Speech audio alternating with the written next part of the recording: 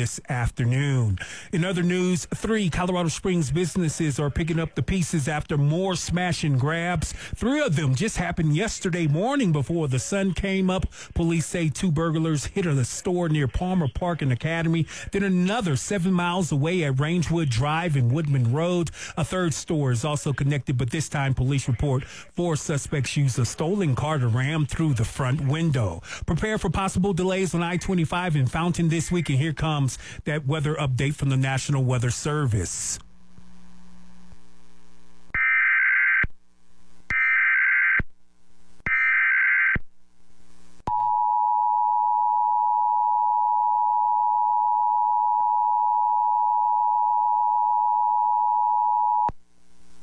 National Weather Service in Pueblo has issued a severe thunderstorm warning for south central El Paso County in east central Colorado, north central Pueblo County in southeastern Colorado until 5:30 p.m. At 5:02 p.m., a severe thunderstorm was located 10 miles south of Fountain or 19 miles south of Colorado Springs and is nearly stationary. Hazard, 60 miles an hour wind gusts and half-dollar size hail.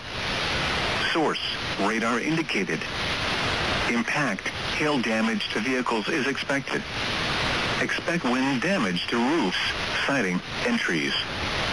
Locations impacted include Fountain and Pueblo West. For your protection, move to an interior room on the lowest floor of a building.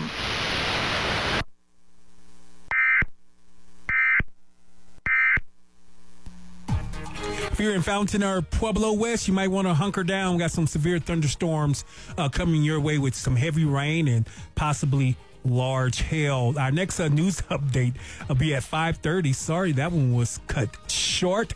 It is now 5:05 and time to head over to the Woodman Nissan South Colorado Springs Nissan Traffic Center. We got a lot going on this Tuesday.